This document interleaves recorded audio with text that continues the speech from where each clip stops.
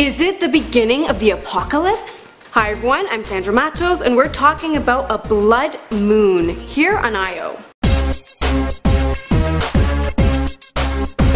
It'll be a once-in-a-lifetime experience. The first blood moon is due to appear in our skies. This week is the start of what is called the Tetrad, a series of lunar eclipses. There will be a series of 4 blood moons followed by 6 full moons. This is a cycle that'll be ending in September 2015. Sounds a little freaky. How does it happen? The lunar eclipse phenomenon happens as the Earth's shadows cover the face of the moon. When the light refracts differently in the atmosphere and hits the moon, it makes it appear red. During a total eclipse, the entire moon is in shadow, which makes it appear a blood red. Now the first blood moon is due to happen tomorrow, Tuesday, April 15th. Make sure you're looking out for it. The second will be on October 8th, the third will be taking place April 4th, 2015, and the final blood moon will be occurring on September 28th, 2015. This chance alignment has only happened 3 times in the last 500 years. Some religious premonitions are suggesting that this event may in fact trigger a hugely significant event. In the Bible, it is believed that the Tetrad is actually the second coming of Christ. The Bible says, "The sun shall be turned into darkness and the moon into blood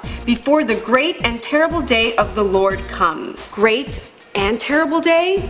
Oh boy. And because of this, many are predicting that this may in fact be the end of the world. What do you guys think? Could the Tetrad actually signal the end of the world as we know it? Sounds a little Tim Burton-ish.